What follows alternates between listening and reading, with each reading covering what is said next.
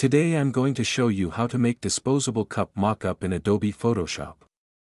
First, open your object selection tool from the toolbar. Open the mode list at the top, and select lasso. Create a loose selection around the body of the paper cup to select it. Now press Ctrl J to cut the body of the cup from its background. Let's name it Cup Body. Now from the toolbar, open your rectangle tool. And click and drag to draw a rectangle. Right-click on it, and convert it to Smart Object. Decrease the opacity all the way to 50%. Press Ctrl T to free transform.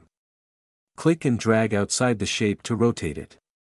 Then adjust the size, angle, and position. Right-click, and choose the warp.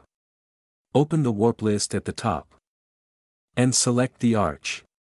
Now use the handle to determine the right bend for the cup body.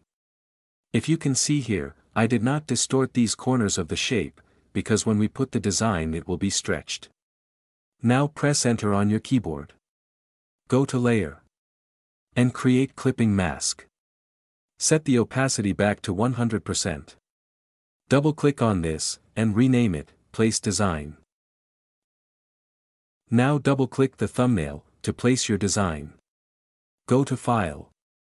Place Embedded. And place your second image. Adjust the size and position. Hit Enter once you're satisfied. Let's go back to the file. And choose Save. And then close the document. Now change the blending mode of this layer from normal to multiply. Click the FX icon and choose the blending options. Hold the Alt key to split the white slider and drag it to the left. Then press OK. And that's it for today. Thanks for watching.